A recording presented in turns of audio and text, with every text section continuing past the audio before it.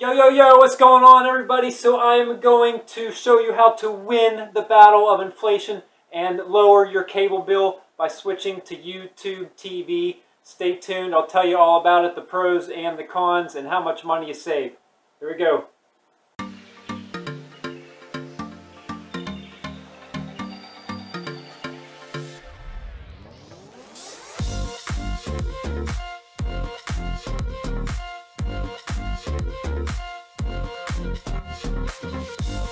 Here is how you sign up for YouTube TV. You do need a smart TV. That's one of the only drawbacks.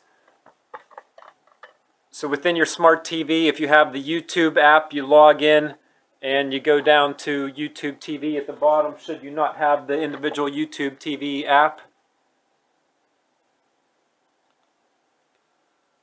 And you could go ahead and sign in that way through Member Sign In. If you do have the YouTube TV app on your smart TV, just click on the YouTube TV app. Go ahead and log in. I find it easiest to just get your own computer and type in tv.youtube.com/start with that access code. There you go, all ready to go, all signed up. One of the major advantages of switching to YouTube TV is you no longer need cable boxes. You don't have to pay for cable boxes anymore. That's how you get a lot of the savings. This is as long as you have a smart TV, and you could have several smart TVs in your house and run all the cable through all those TVs, and it's the same channels that you get off of any other cable company. So you can just see here, I got Sports Center, I got our local news station on right there at the next app. All the same channels for a cheaper cost. Totally amazing.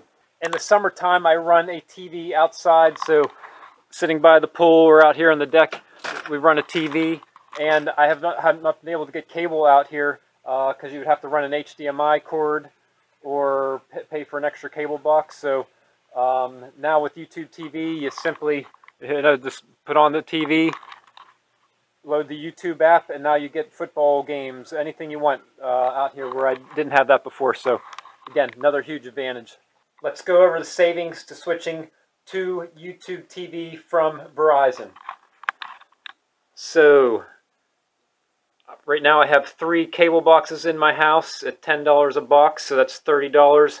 YouTube TV does not require any cable boxes, so it's $30 savings right there. Just went in on my Verizon bill. These are the hidden fees and taxes that Verizon charges you, $22 per month.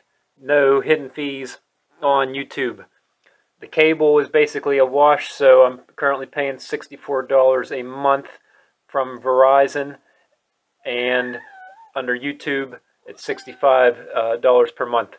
So that equates to $54 per month savings.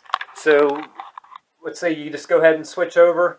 In 9 months of $54 a month savings, that's a $500 new smart TV that you could buy just by having the guts to go ahead and switch over to YouTube TV. So let me summarize the negatives or the cons or the things you need to think about before you switch to YouTube TV. Again, you have to have newer smart TVs in order to run YouTube TV and get the app on the TV. With that, you'd have to have high-speed internet, preferably 5G.